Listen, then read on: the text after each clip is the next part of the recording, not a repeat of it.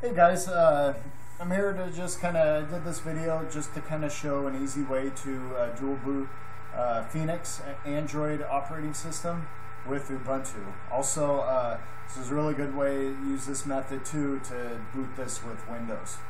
I'll explain why in a bit. You can triple boot Ubuntu Windows and this using this method if you've already dual booted Ubuntu to the way you like to do it. You don't have to do any more partitioning or anything with this method.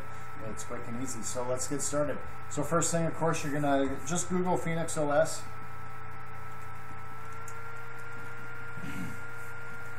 You're just gonna go to the their website. Okay, so there's a bunch of different versions here. Don't do this up here, the recommended download way.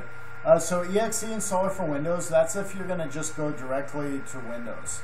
I don't recommend doing that. I had a brand new laptop, Intel i7, it's HP Pavilion. I had to totally factory restart it after I installed it this way, messed with Phoenix for a bit, it worked for a little bit, and then it screwed the computer up. I don't recommend doing it this way. If you want just Android and Windows, just do a 10 gigabyte. Just do the space for that you want for Phoenix on Ubuntu and just download it this method. This method doesn't screw anything up. It works perfect for Grub. But anyway, let's get started. So I'm going to start downloading the ISO. So 1.5 is your 32-bit. This up here is your 64-bit. 64-bit. I'm on a 64-bit computer. It runs 64-bit Ubuntu right now. But it doesn't run, for some reason, Phoenix 64-bit. My newer computer did, and it does now, but this one doesn't. So if you have problems or if you're unsure, go with the 32-bit. 32-bit is just a little kind of pain in the butt. You always get errors saying, oh, you can't update Google Play Store, but you just click behind it and everything works fine. There are some apps like PUBG and stuff that don't work, but a lot of the stuff does. Like if you're just doing Android basic stuff, it's good enough. So anyway, let's get started downloading. I go to Mega. It's a little quicker than their official download. I don't have an app, and it's just easier. So this will save to my downloads, or save to my documents. Okay, so I must have already. Oh no, it's downloading right now. So we'll do that, and we'll get started on what you need to set up. So first thing I always get is make sure you have Nautilus. It's a file manager, but it gives itself a little more permissions when you're using it. I found this an easy way. Just make sure you have it. A lot of Ubuntu stuff comes with it. Mine didn't at first. I had to put it in, but all you're going to do, you can cut and paste from the instructions that I've written below, or you can just type it in. So you'll have all these instructions, so you can just do a sudo apt-get install Nautilus. It's just going to say, I'm just doing it for the sake of showing you. It's going to say it's already there. So so then you're going to you want to get your Grub Customizer. I don't know if I have it, but so you're just going to from the link below, you're going to get the Grub Customizer. You're going to do the PPA and the update and stuff. So just copy one line at a time from the instructions below and paste. This kind of just lets me make sure everything works. If I'm going to post this video, give it a minute, and I'm going to go ahead and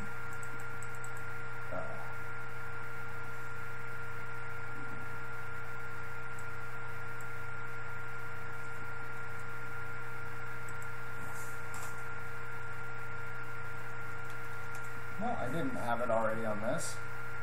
So enter just to continue with it. Once that's done, you're just gonna do an update.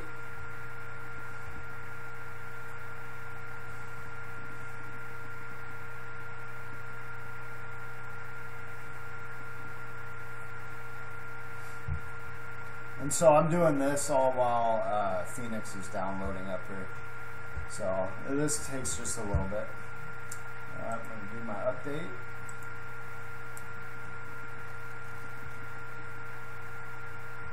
So while this is going, this is just a really simple, easy, non-buggy way, and it gives you control. You don't have to change any partitions if you want to get rid of Phoenix. You just go to your file and you delete the data files and it's gone.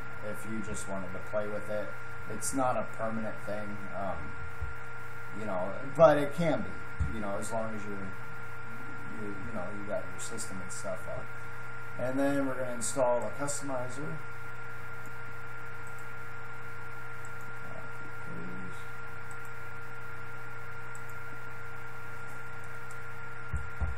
This you want this Grub Customizer because it's an easy way to get the. You need to put in the menu entry, the boot option for Phoenix, custom line for it. So it just works better. Everything I found on the internet, this was the best way to do it that I found.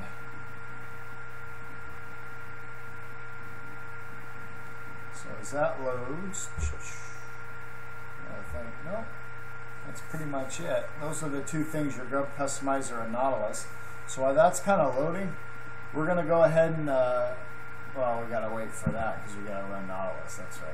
We're going to run Nautilus and we're going to create our file in the other place. Let's see if this is downloading. Nope. Okay, so we're going to go sudo Nautilus. Sudo Nautilus just runs Nautilus for you. Just type it in the terminal like sudo Nautilus, like I did. Enter. And it'll go to, it looks a little different than regular file manager because it's big. So we're going to go to, you want to go to your root file. So you want to click on other locations. I found in Nautilus, this is where it's at. So go to other locations, go to computer, and then this is your root file. It's where you'll see bin, boot, CD-ROM, all this other stuff. So right click on it and do new folder. And this is important that you spell this correctly because this is how the boot finds Phoenix. So just do a lowercase Phoenix. Type it correctly. You're going to create. Okay, now we're going to go to our downloads. Folder's empty. Okay, Phoenix is where I got installed. So what you're going to do is you're going to extract Phoenix. It's doing its thing there.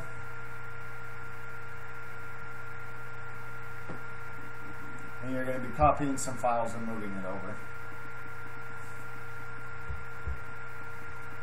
So to extract Phoenix, you don't have to be in the Nautilus. It'd probably quicker if I wasn't. I don't know what it's doing. Okay.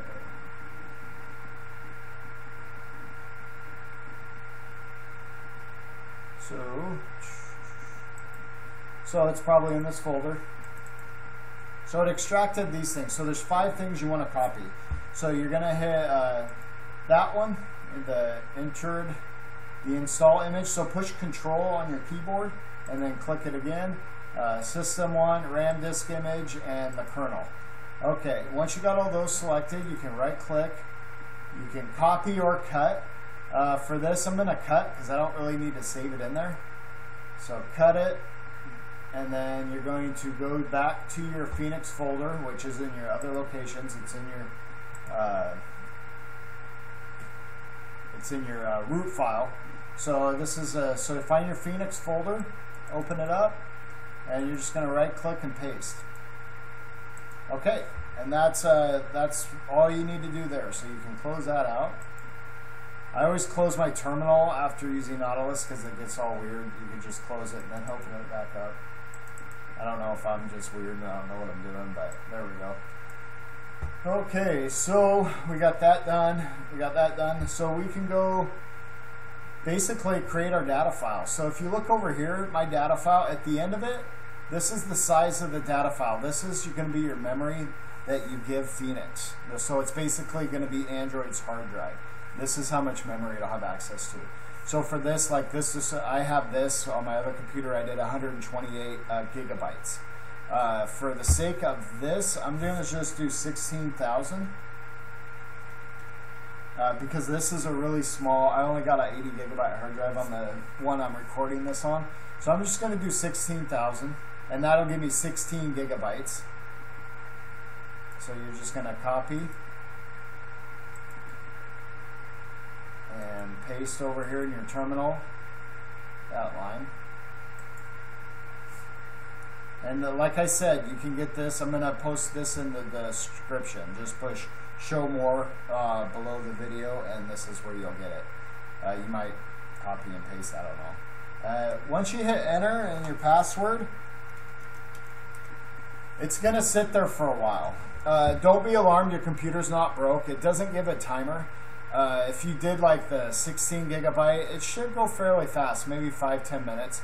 But like when I did the 128 gigabyte one, it took 30 minutes. So it's just going to sit there like this. So don't do anything until your little prompt comes back up. So you don't want to really mess with anything. I just kind of go get some water or take a break or anything like that. Well, I'm going to pause this recording, and I'll come back to it when it's complete.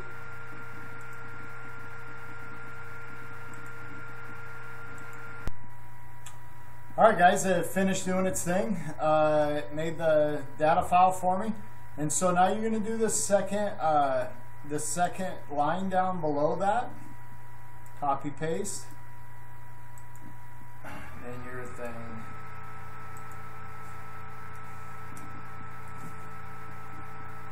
Okay, and that part's done. So if you go back to that Phoenix folder we made, you would see data in there. It'd be in that folder with those other 5 things that we cut and pasted. Alright, so last thing to do really is to put the stuff in the Grub Customizer. So this is, the Grub Customizer can be picky just with the cut and paste, so you can't be sloppy. So don't pay attention to this boot option for Ubuntu. I'll delete that so it's not in the thing. So basically, you have to make sure when you cut and paste this, that I would recommend just doing one line at a time and then hitting enter one line at a time, because the enter that you actually hit is important to get it going. So you have that. So do it however you want, but make sure there's an enter after each line, including the last line when you do this. So I'm going to copy, and you see when I copy it, there's a small spaces after each, and then even it goes to the last line there. So I'm going to copy it. And then I'm going to go to my system. Wherever your system tools are, you know, you go there. It's under Ubuntu, it's here. Ubuntu, it might be under the utilities or in the apps or whatever. I think it's in the apps, actually. Just go to Grub Customizer. Password again. And so yeah, if you guys want, I'll post a video on how I put double booted Ubuntu and Windows, because I actually have a computer that's triple booted. I use Grub, Ubuntu's Grub 2 Customizer, this one, for my actual boot up option.